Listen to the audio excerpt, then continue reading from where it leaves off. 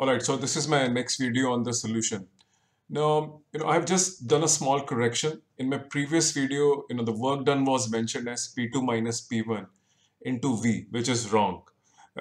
We must show that volume has changed. And since this process has gone very slowly, the change in volume should be written as dV because the work done is dW and not as V only. So that's first correction. Please note it down. Now let's proceed on the numerical. Now it is given that the gas is ideal gas, right? That also gives me a large hint in solving this numerical. So I have written the ideal gas equation for both the sides when the volume is V naught plus V, the new pressure is P1, the pressure on the right hand side is P2, and the new volume is reduces because on the right hand side the thermodynamic system has undergone compression. And we know that temperature will remain same because the wall which is separating these two is a diathermic wall. It allows for heat flow and therefore the temperature on both the sides will be same.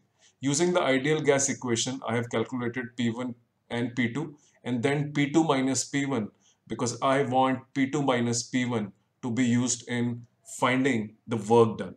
So you can see now this question is becoming bit mathematical, and this is what is JEE Advanced all about. The question becomes a bit mathematical as you proceed. Thank you.